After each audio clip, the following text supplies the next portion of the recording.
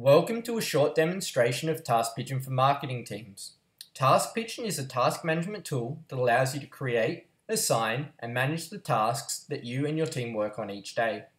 As you'll see through this demonstration, Task Pigeon provides a global overview that allows you to see all of the tasks that members of your team are working on, as well as a My Task dashboard so that you can quickly and easily see the tasks that are relevant to you.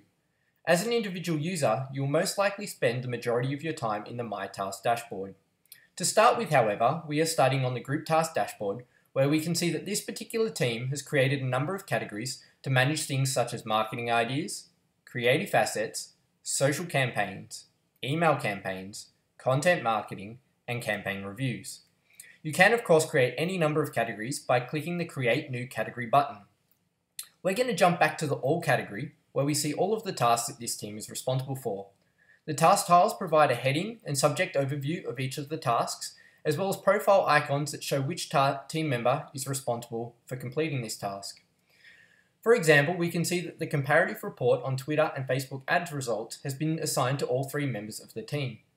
We can click on this task tile to see more information, where we can see the heading again, as well as additional details.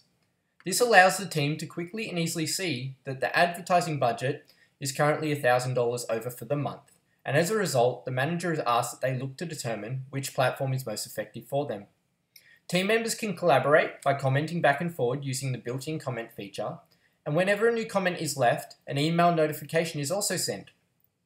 This allows your users to comment in-app or via email if they are on the go, just by hitting reply in any standard email provider. We are now going to jump over and look at the My Task dashboard. As you can see in this particular instance, it is filtered to show just the tasks that this particular user is responsible for. Again, they have the ability to filter by the various category types and can bring up any of these tasks to view more details by clicking on them. We can see in this particular instance that 2 test comments have also been left. Within this window, there's a couple of interesting things that the user might want to do.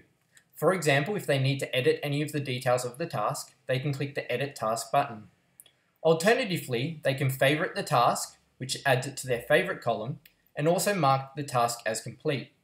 In this particular instance, let's say that Michael Parker, our user, wants to favorite the task as this is something that he urgently needs to work on.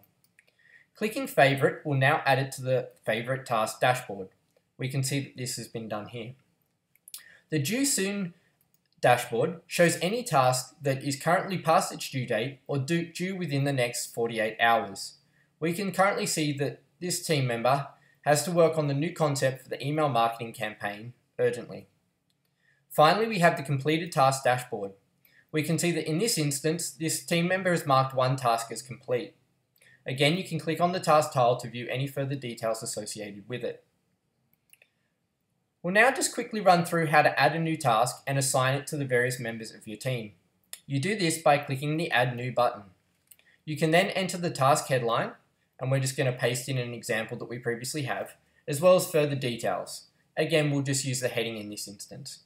We can upload files from our computer, Google Drive or Dropbox, and then select a category that is relevant for this particular campaign or task. In this instance, we'll hit Marketing Ideas. We can assign it to any number of members of our team, including yourself. Perhaps in this instance, we'll assign it to all 3 members of the team again. The deadline buttons give you a number of quick options. For example, you can select today, which is 5 PM by close of business, tomorrow, 24 hours time, or choose a particular date and time.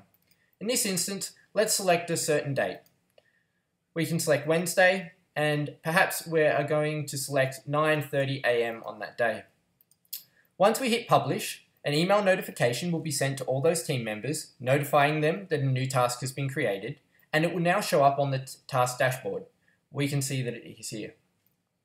Finally, the premium version of Task Pigeon allows a manager to switch between their own dashboard as well as members of their team. This allows them to get a much better and closer overview of what those individual members are working on, as well as see what they have favorited or currently have under their Due Soon column. For more information on Task Pigeon, please visit our website www.taskpigeon.co. Thanks for watching this quick demonstration, and if you have any questions, do not hesitate to contact us via the details that are listed on our website.